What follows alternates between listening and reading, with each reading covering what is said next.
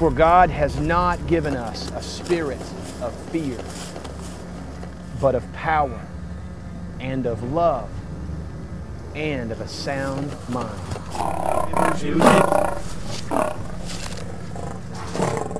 I have this amazing story to tell you about a man named Benaiah.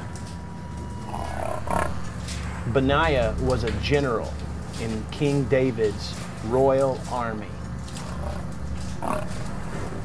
Benaiah had worked his way up in David's army, and at this point in the story, Benaiah was the chief of David's bodyguards, the warrior closest to King David himself. In order to achieve the status that Benaiah had, we know that he had to have grown through the ranks by defeating many opponents.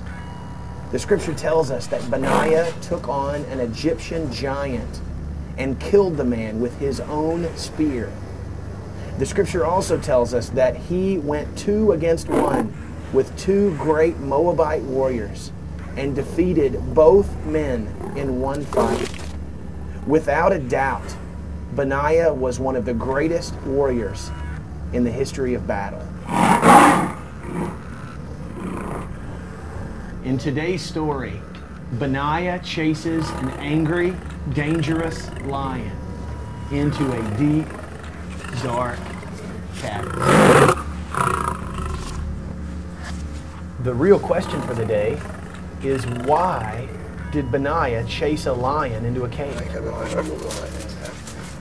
The scripture does not give us the exact answer to that question, but we do know a few things about David's mighty men. The first thing that we know is that David's men never chose to do something or go into a battle for their own benefit.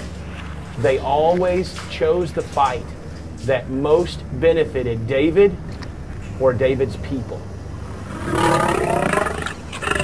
The most likely scenario was that this lion endangered the people in David's kingdom.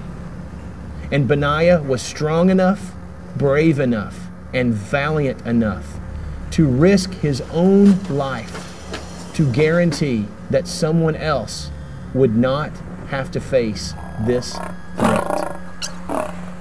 My question for you today is this: are you willing to risk yourself to kill someone else's lion?